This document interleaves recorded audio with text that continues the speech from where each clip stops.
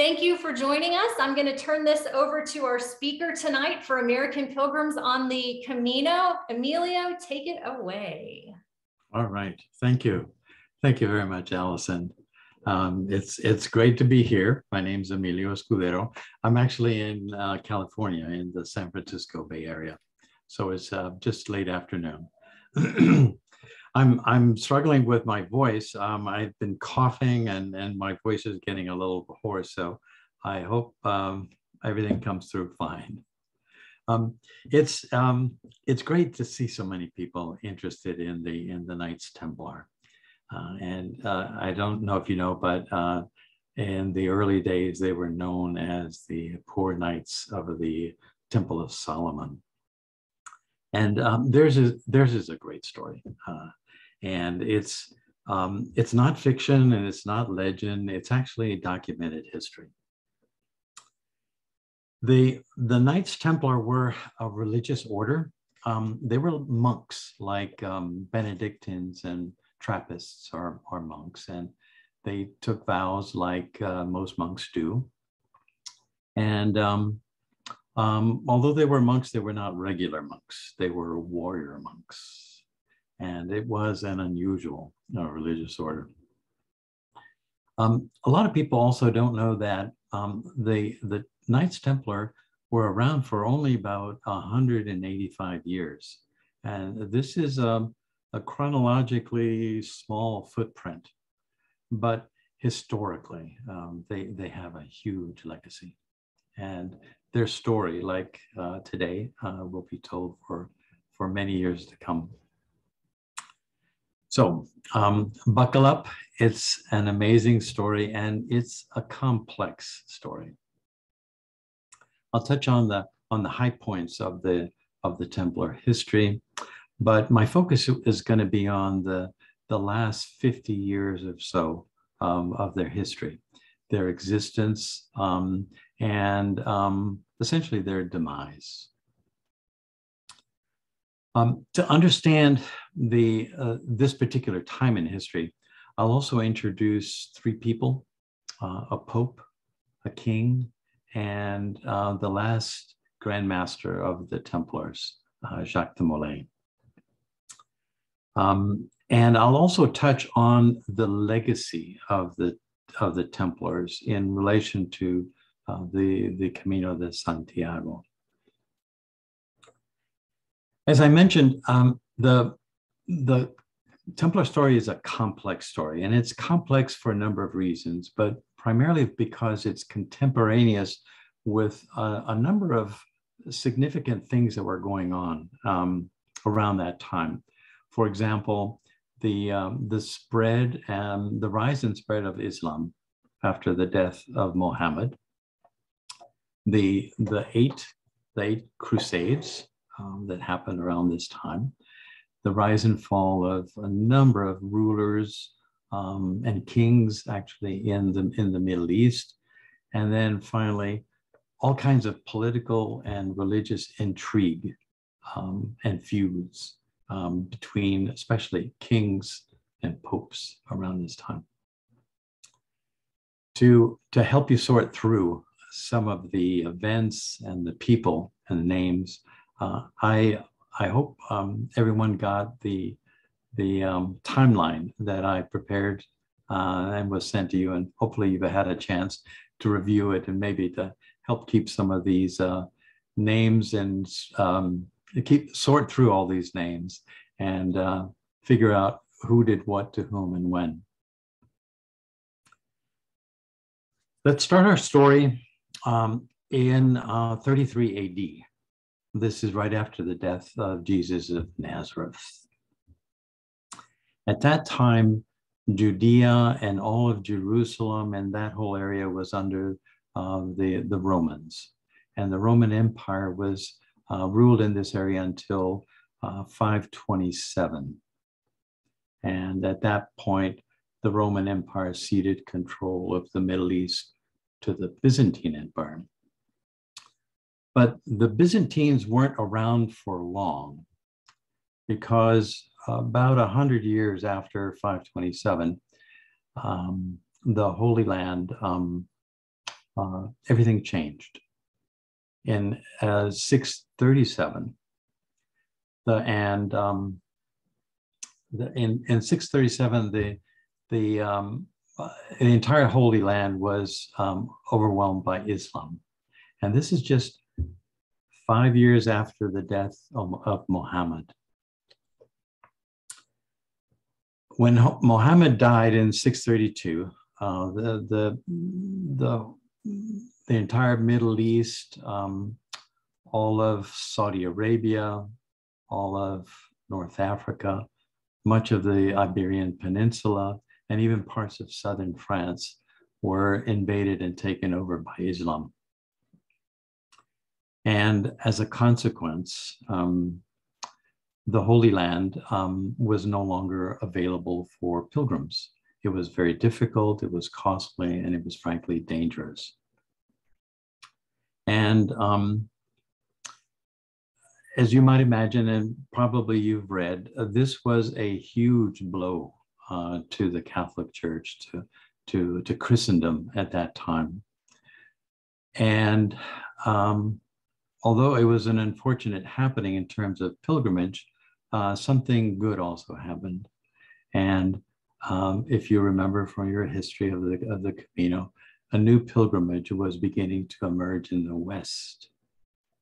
And that means that in 814, the bones of St. James were discovered in what's now known, actually in Iria Flavia, in what's known today as modern-day Galicia.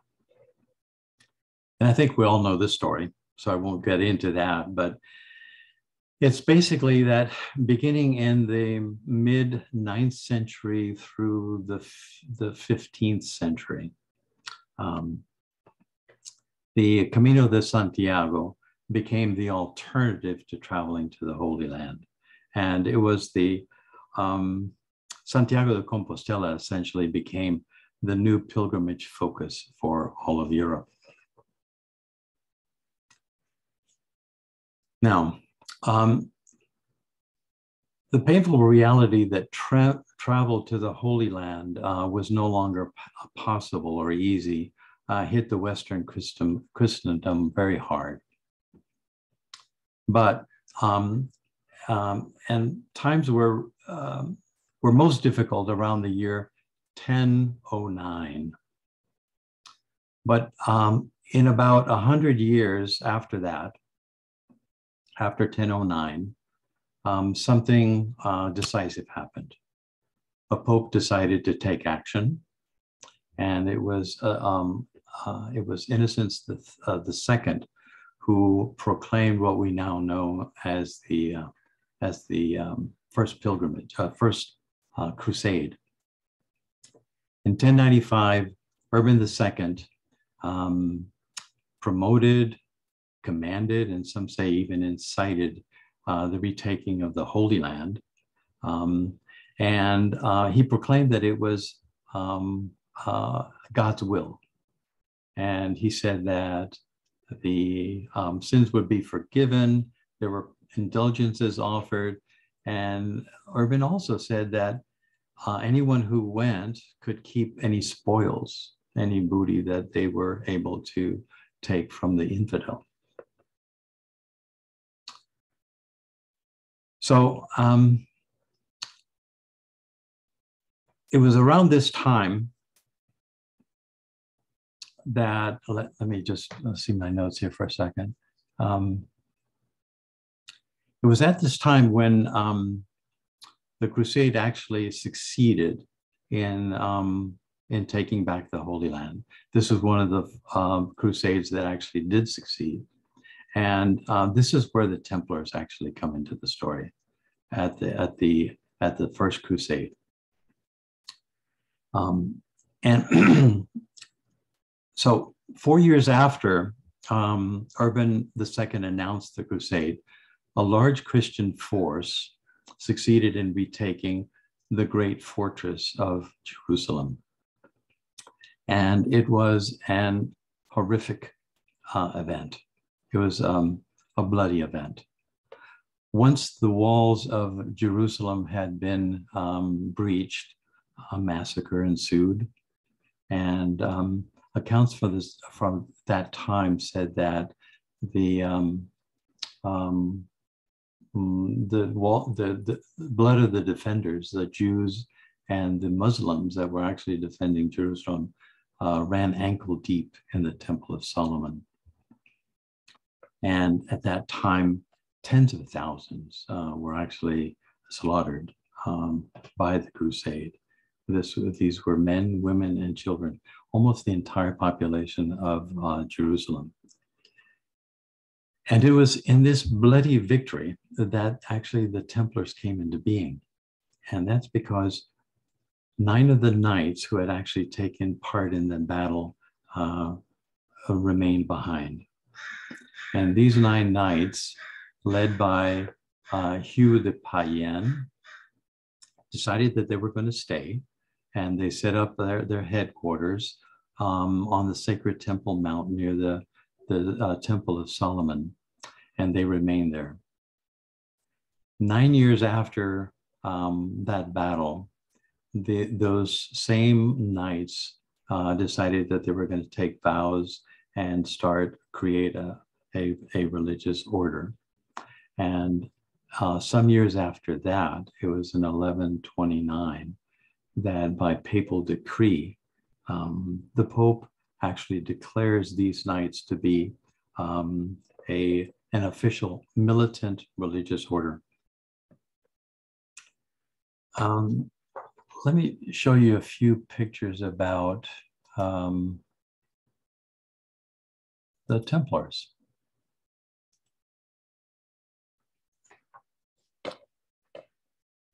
The Templars had a reputation of being fierce warriors. They never surrendered. Everyone knew that they were not afraid to die, because by dying, they ensured themselves a place in heaven. Their dress was simple. It was a simple white habit emblazoned with a red cross and worn over chain mail. And the red cross symbolized their dedication, their vocation to martyrdom. Let's see. The Templars were knights. They were aristocrats. They were not common peasants or common folk. They were trained, skilled, and disciplined warriors. They sometimes fought on foot, but they preferred to ride into battle as on specially trained horses, war horses. And their motto, the motto of the order, was non nobis domine, non nobis, sed nomini tuo, da gloriam. If any of you follow that in Latin, it's not unto us, Lord, not unto us, but unto your name give glory. All right, so that's just a few things about the Templars. What's not often recognized is that the Templars were actually monks. And as with any religious order, the Templars had a monastic rule, and theirs was basically an offshoot of the Benedictine rule. And by it, they lived a strict religious observance. They took vows of poverty, chastity, and obedience. And they also took a pledge to die, if necessary, in the protection of pilgrims and holy places. And while Templars were individually bound by poverty, the Templar order was not. And over the years, the order actually amassed huge fortunes in donations and income-producing properties that were leased to them over time from all over Europe. In less than 100 years, the order grew to somewhere between 15 to 20,000 members. And some people say that actually there were more. But only about 10% of that number were knights. The rest were sergeants or foot soldiers or others in support of a huge organization. Allison, are we still live? Yes, but it looks like the sharing component, your PowerPoint is not shared. Do you want to try again? No, it's actually not shared now. I took it down. Oh, okay. Oh, okay. It's just that I see all the screens that they're all frozen. Yeah. Oh, yes, I can still hear you, and people are shaking their heads. Yes, they can. Yep, they can still hear you. Yep. Oh, okay, because my own screen is actually frozen too. So. Okay, Emilio, what I can do is I can pull up the PowerPoint and be ready whenever you want to show it. If you want to email it to me. Okay. Oh, I can pull it up too, I think. Okay. But if I can't, I'll let you know. Let me just continue with this, and then we'll get into a few more PowerPoint slides. The Templars grew rapidly from their foundation, and this was all done under their first Grand Master, Hugh de Payenne. He established Templar houses all over Europe, and then he created provinces all over Europe, and each of which had a provincial master. He also began what became a complex administrative network that eventually extended throughout Europe, the Mediterranean, and its reach extended from Portugal to Armenia, and from Scotland all the way back to the Holy Land. The Templars also, in this moment of growth, actually created a huge fleet of ships to carry people and provisions to and from the Holy Land. And they also established an economy that was as large and vibrant as any of the great nations in Europe. And to support this economy, they actually created a system of banks, and they're considered to be the creators of the first international banking and finance system in the world. Not surprising, their great wealth soon attracted the attention of kings and rulers. As bankers, they lent money to kings, and in their later years, they made loans to Philip IV, King of France. And in doing so, they unfortunately contributed to their own demise. And let's see if I can bring that up again. Yes, I think so. So, having mentioned the Templars' huge wealth, let me now introduce the king in our story. And the king in our story is Philip IV of France. Philip became king when he was only 17 years old. And because he was a handsome young man, he was called Philip the Fair. Philip the Fair. But Philip had another side. He was rigid, he was aristocratic, and he was domineering. By the time that Philip was 46, he had amassed a huge national debt. Some of it had been inherited from his father, but most of it was the result of his own wars and national mismanagement of money. At some point, Philip decides that to make ends meet, he needs to borrow money. And he borrowed heavily from French Jews, from Lombard bankers, and he borrowed heavily from the Templars.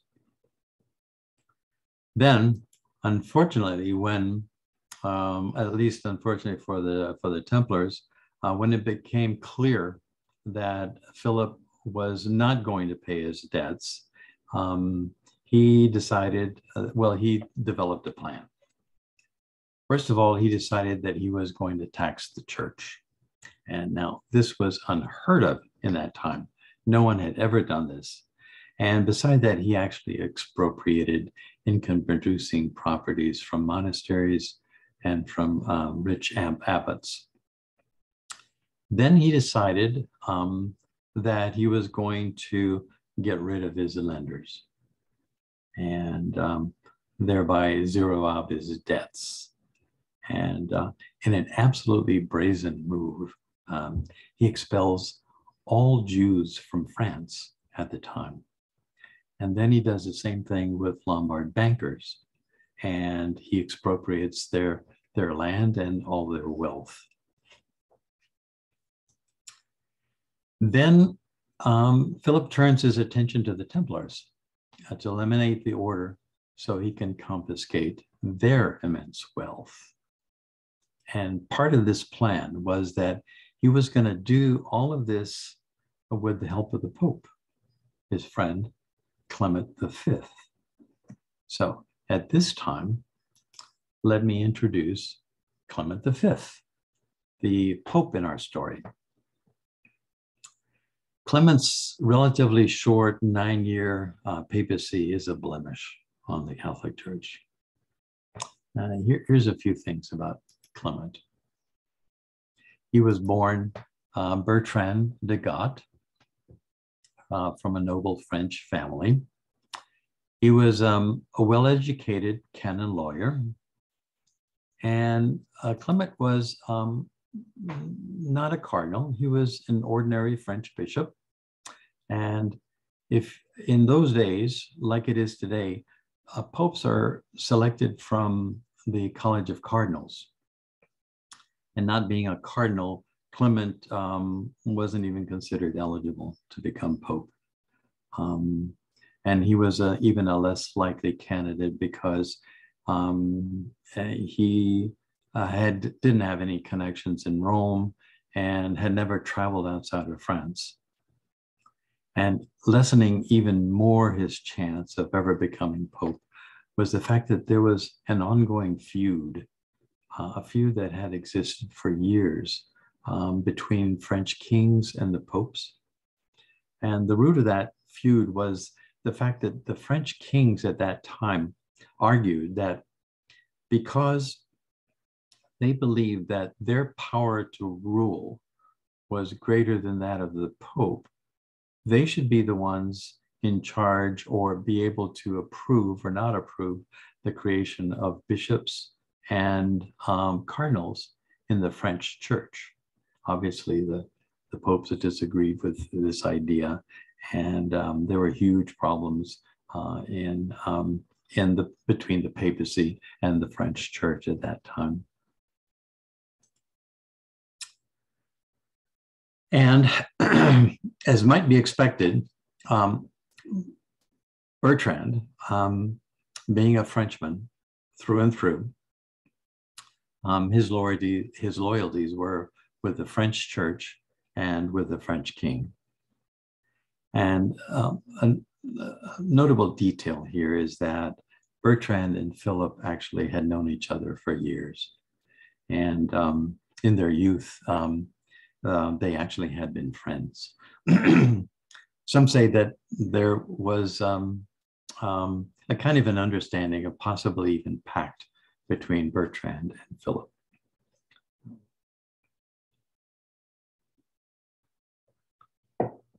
Well, in 1305,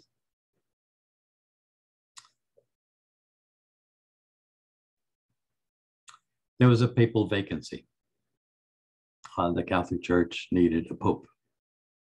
And Clement actually jumps into the fray.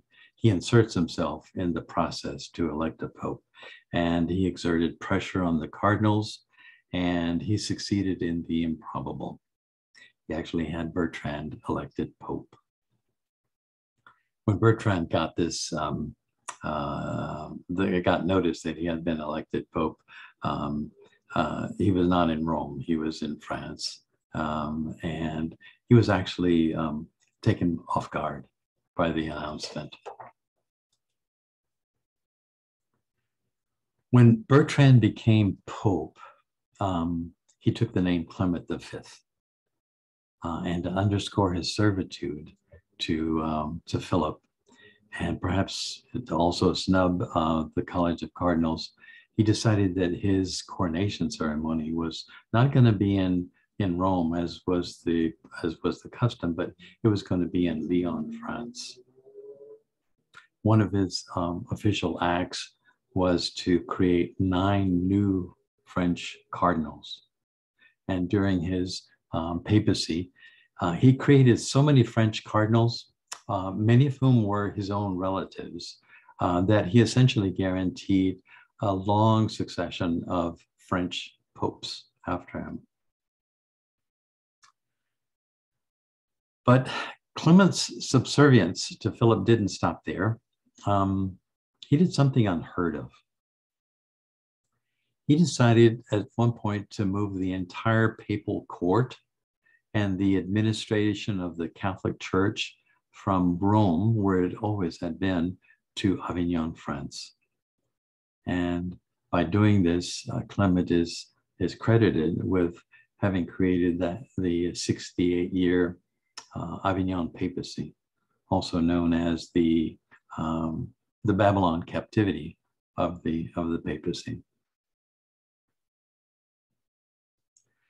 Clement, as I said earlier, it was an embarrassment to the papacy. He gave the church a black eye for not only moving the papacy to Avignon, but for giving up the independence of the church and allowing it to be effectively controlled by a secular king. Clement was in the back pocket of Philip until he died. And now it's time to introduce the third person in our story. But before doing that, let's just quickly review who we have. We have the Knights Templar. We have Philip IV, King of France, and we have Bertrand, our Clement the Fifth, the Pope at this time. And now we're introducing Jacques de Molay. Jacques de Molay was the Grand Master in the last years of the Templar.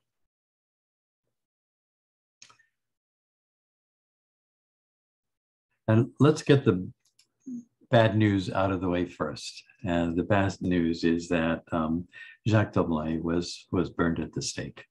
It was a pretty awful way to die, but it was the way reserved for heretics.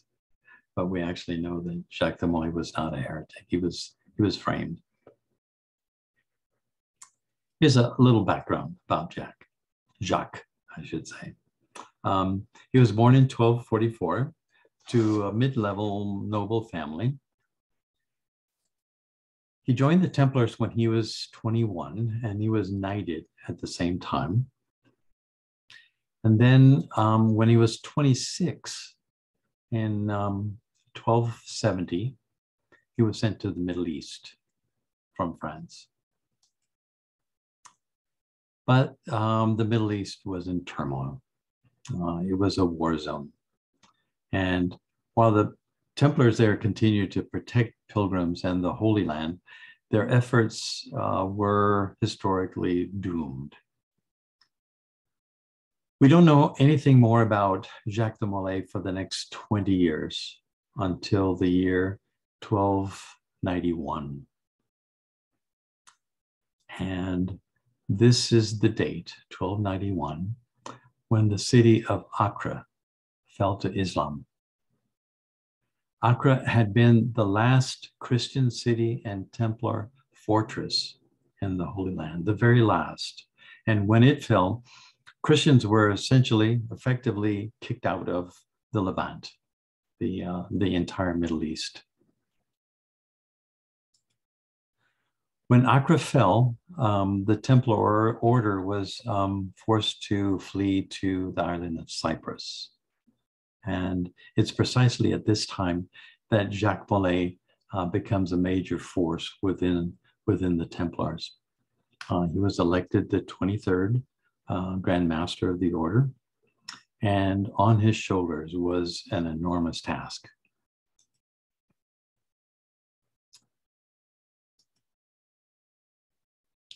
The work and the purpose of the Templars had to evolve.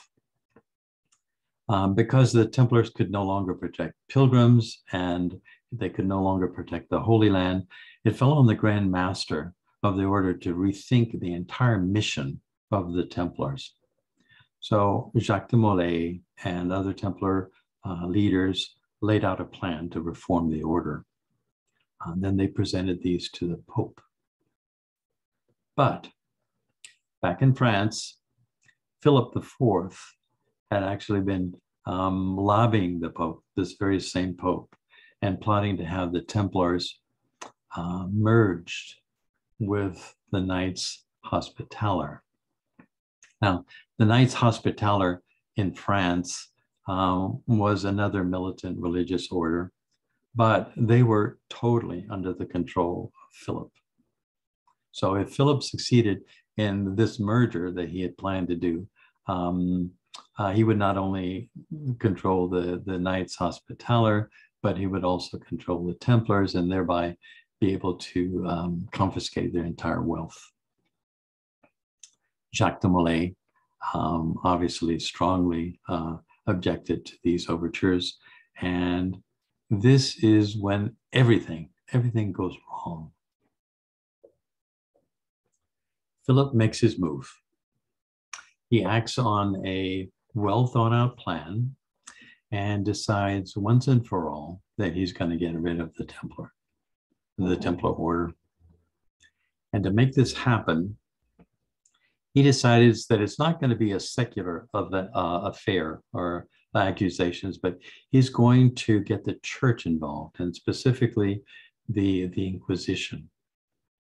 And so he brings up religious charges against the Templars, charges like heresy, denying the divinity of Christ, spitting on the cross, worshiping idols, even sodomy.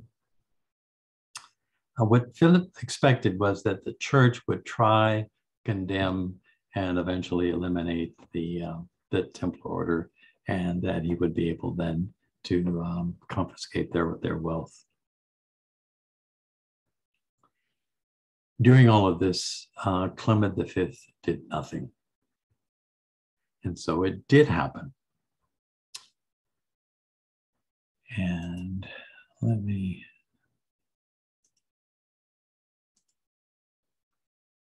worst possible event happened.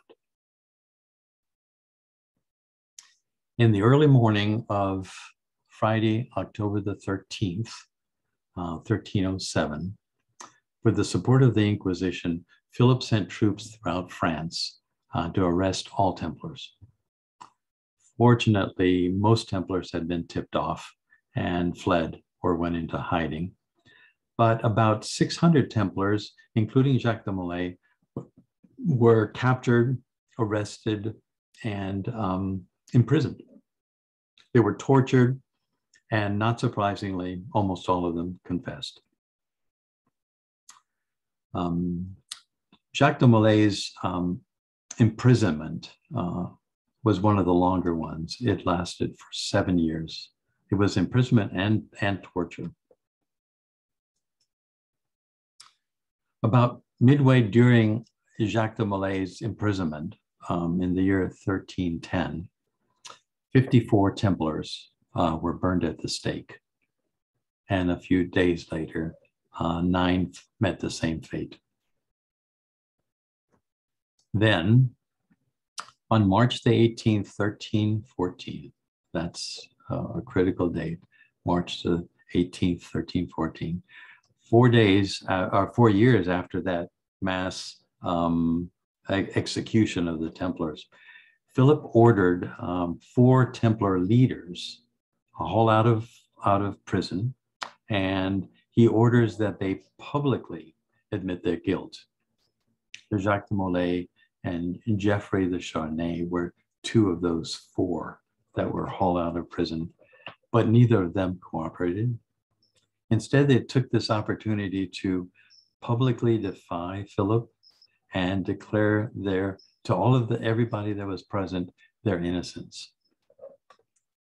This infuriated Philip, and it was a public defiance of the king, and he ordered that these two Templars, Jacques de Molay and Geoffrey de Charnay, be immediately executed. And they were. On that same day, in the evening in the shadows of Notre Dame, Jacques de Molay and Geoffrey de Charnay were rowed out in a small boat to a small island on the Seine, to an island called the Île aux Juifs, and they were executed. They were burned at the stake.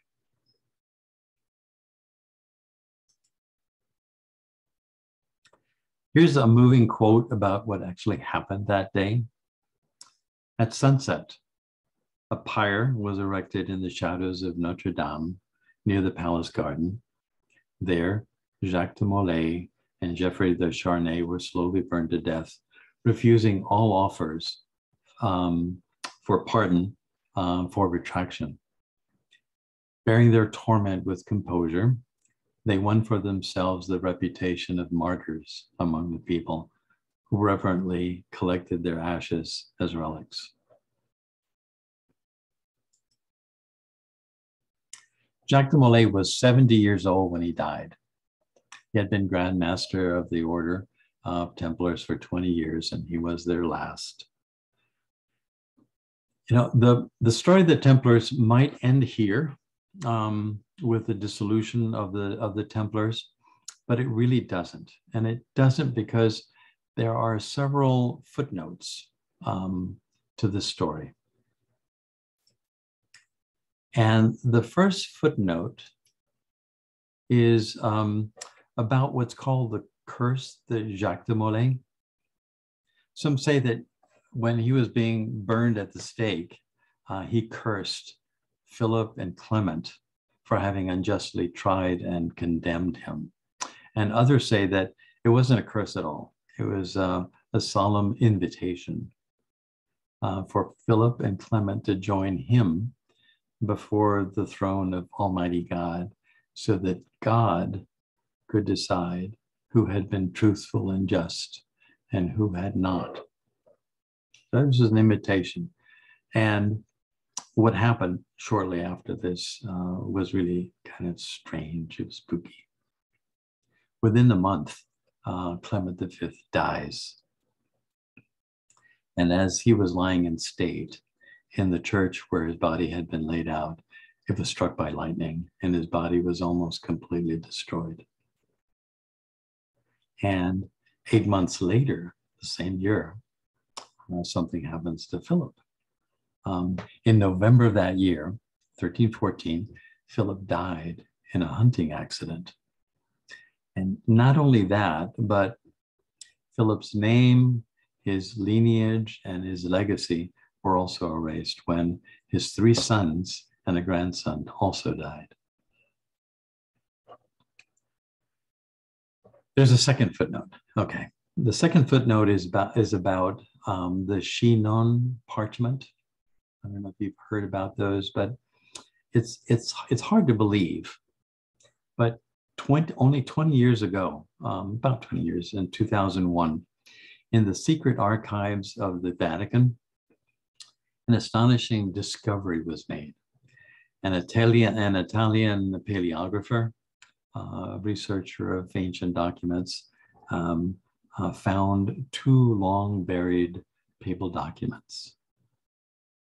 Together, these documents are called the Chinon parchment because of the castle of Chinon, where many of the Templar leaders had been imprisoned by Philip. One of these documents is a papal decree by Clement, dated 1308. Now, 1308 is just 1 year after all those 600 Templars had been rounded up, arrested, and imprisoned. So, in this document, Clement states that he absolved Jacques de Molay and the other Templars of all charges against them. In the second document, or I should say the second document is actually a letter from Clement to Philip. And in this letter, Clement says that he, as Pope, had absolved all Templars, and that he had, quote, restored them to the sacraments and to the unity of the church. These documents are incontrovertible evidence that Philip and Clement actually colluded. Philip by commission, Clement by omission, to commit some pretty awful crimes.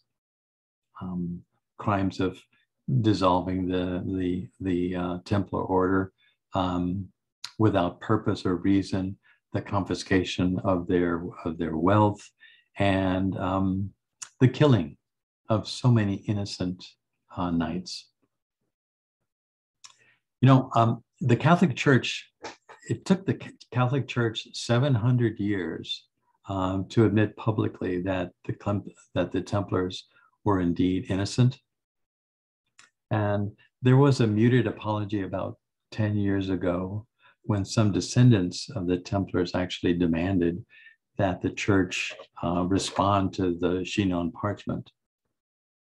So in the year 2011, Pope Benedict XVI, Joseph Ratzinger, apologized for the killing of Jacques de Molay, and he acknowledged that the Templars had been falsely accused.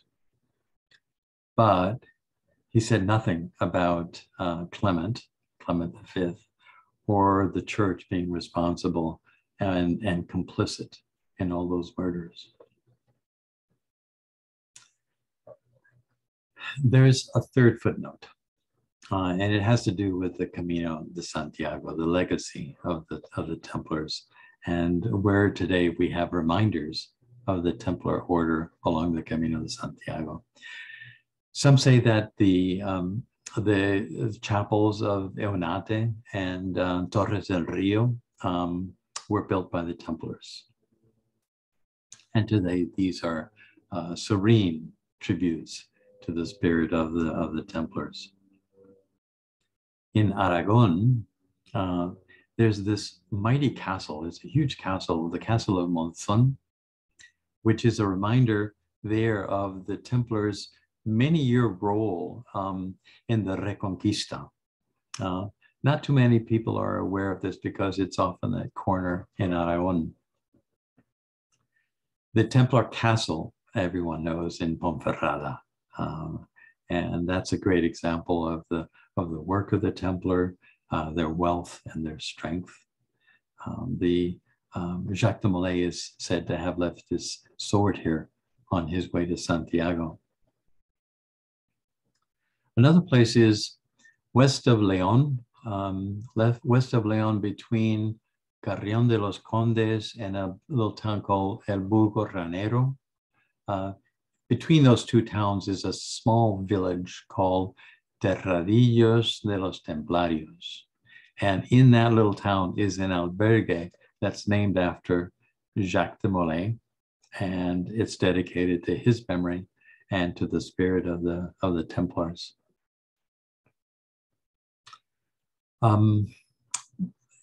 Also in this general area is an absolutely gorgeous Romanesque church in the Alcázar de Sirga.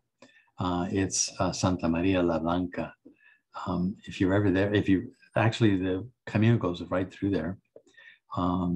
And this church actually belonged to the Templars until 1314, when the order was dissolved.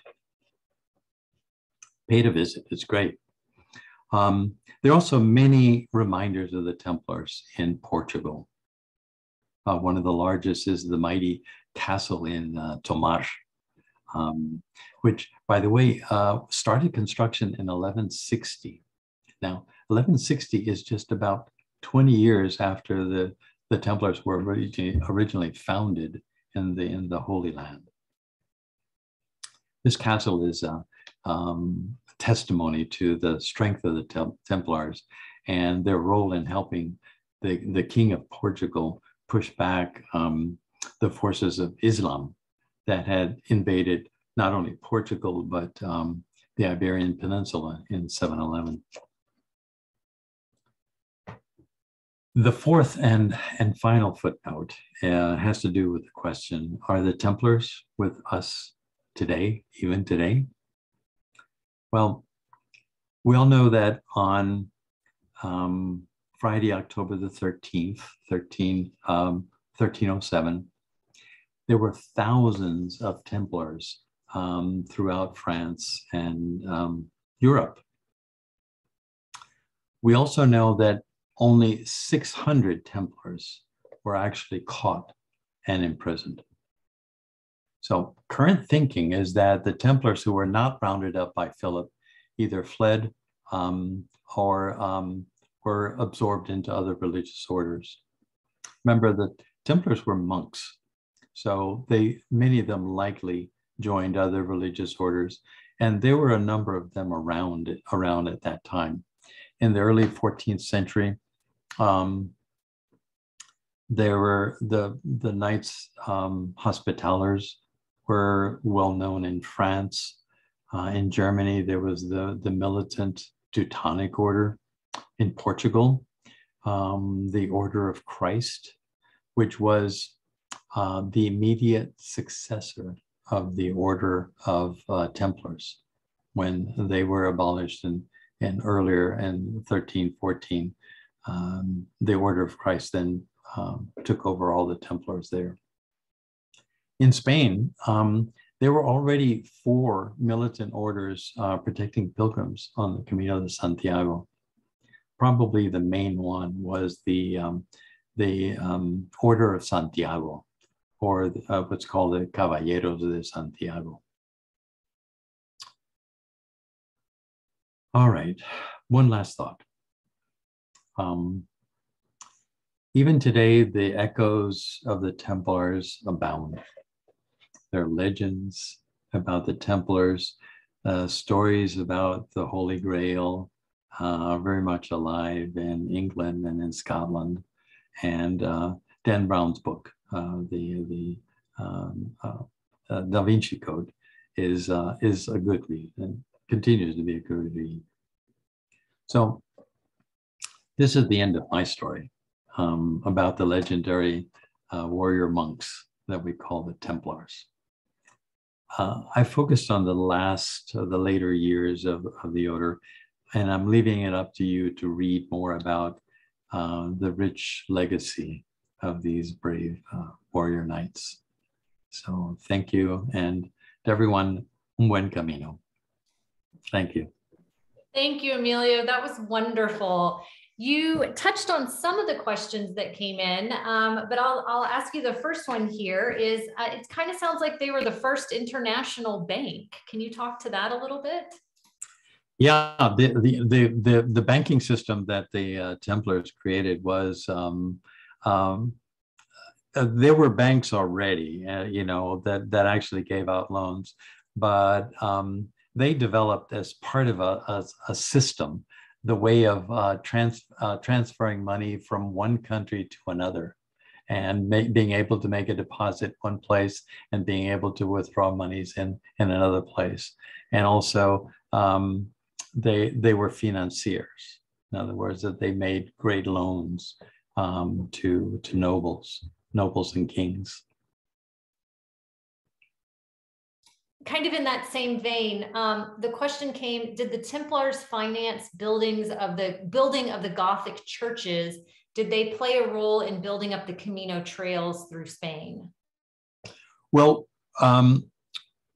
we know that the Templar fortress in Ponferrada was actually started earlier than the Templars, but it was turned over to them in 1211. And they then continued building it, and they fortified it as partly a defense and a place of operation for protection of pilgrims along the Camino de Santiago. You know, their presence in Villalcázar de Sirga, and remember that Romanesque church that I mentioned there near Carrión de los Condes.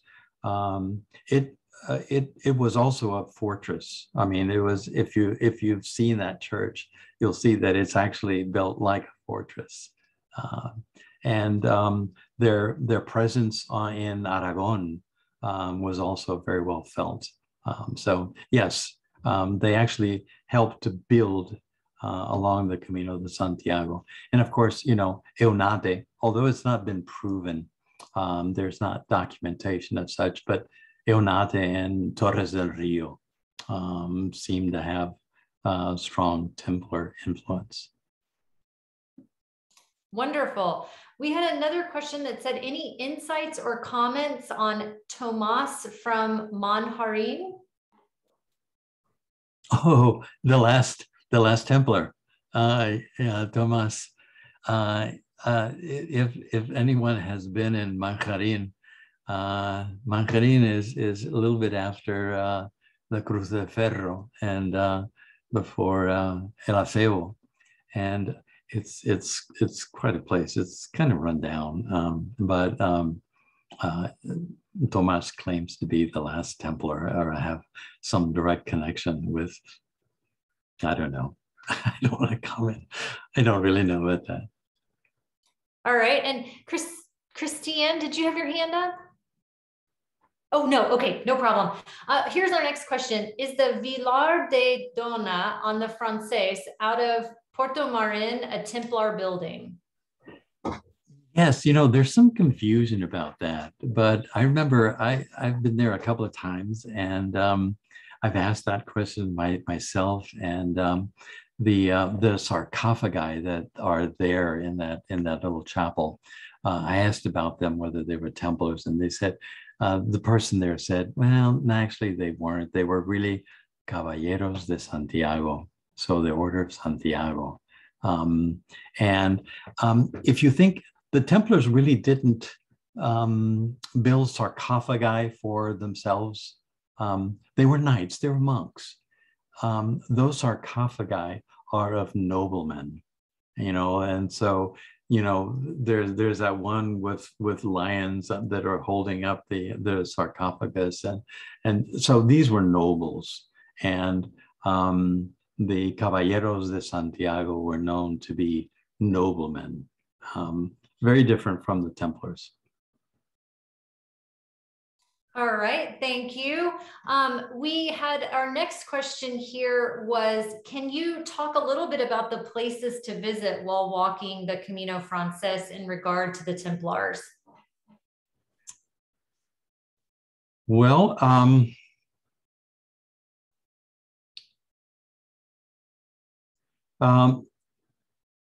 the places that I can think of are the ones that I mentioned on the Camino Frances.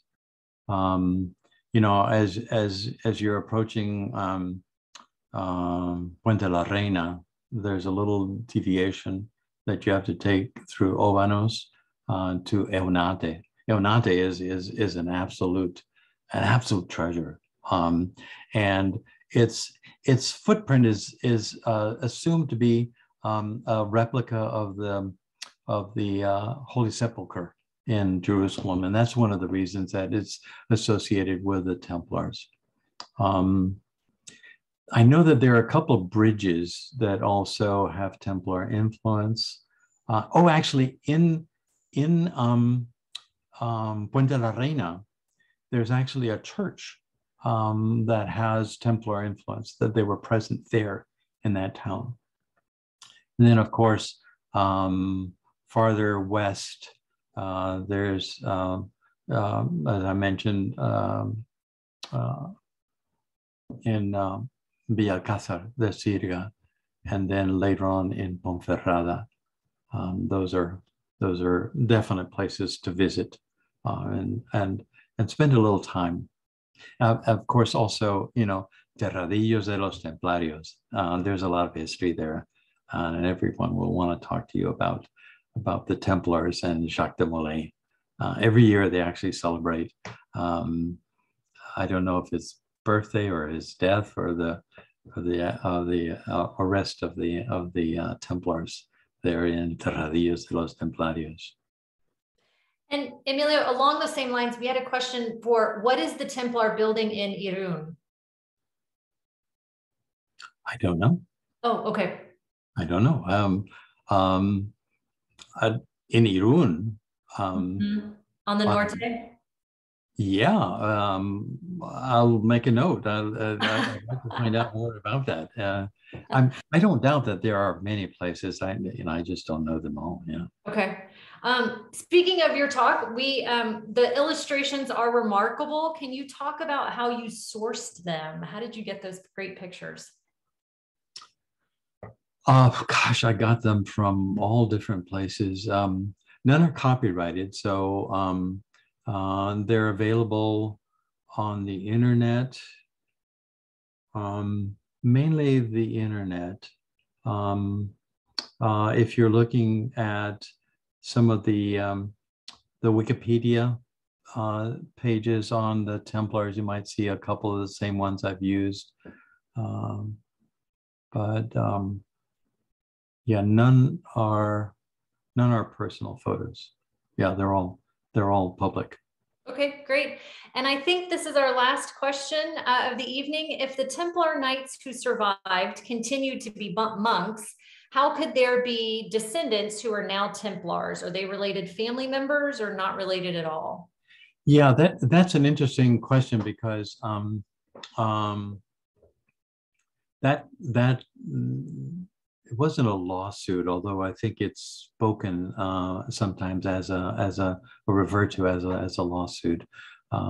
When the Chinon parchment was made public, there was an uproar, and some families, I think not directly the descendants, but some families, family names, and I think there was some question about whether they were a legitimate, ancestor or a descendant of the Templars, but they made their case, and their case was actually recognized by the church, and Benedict XVI actually made a pronouncement, which it may be difficult to find many references to this, but it actually did happen.